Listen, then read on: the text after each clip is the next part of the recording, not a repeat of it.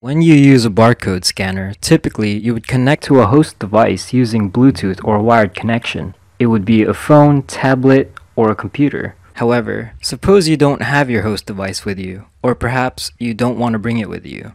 You're still able to use your scanner using a feature called memory mode.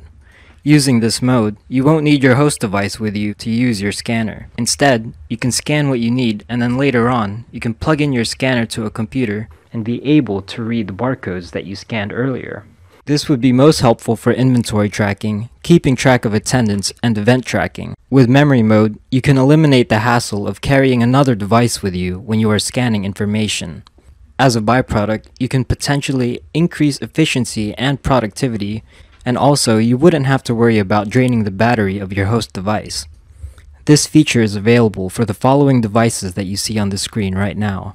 You're going to need your manual. If you don't have one, then the manual for this particular scanner is in the description of the video. If you have a different scanner, we will have that in the description as well. In your manual, you want to find memory mode. Take your scanner and scan memory mode. At this point in time, anything you scan will be collected using the memory of your scanner. But typically, you would want to know the date and time that you scanned each item. Just as a side note, you have to be in memory mode in order to set the date and time. So now, I'm going to show you how to do that. So to set the date, you want to find the page where it says Date and Time Setup.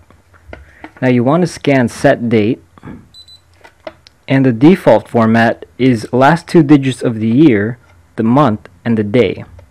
So today is June 20th, 2018. We are going to go to this page and scan 180620, and then we go back to this page and scan Set Date again to confirm. Now we're going to set the time, and it's more or less the same process, except the format is going to be hour, minute, and second. So the time right now is 10:58. So we're going to scan 105800, and we're going to go back here and set the time. Keep in mind that the barcode scanner's memory does not function like a computer, so if it happens to run out of battery, most likely you will need to set the time and date again, so make sure your barcode scanner is fully charged. To see if it's working, we're going to scan a few test barcodes.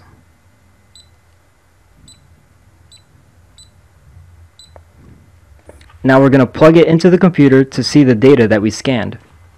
I'm going to plug it into my computer, and we will see that it pops up almost like a USB flash drive. And once we open it, we can see the text file with all the test barcodes that we scanned earlier, along with the date and time that we scanned them.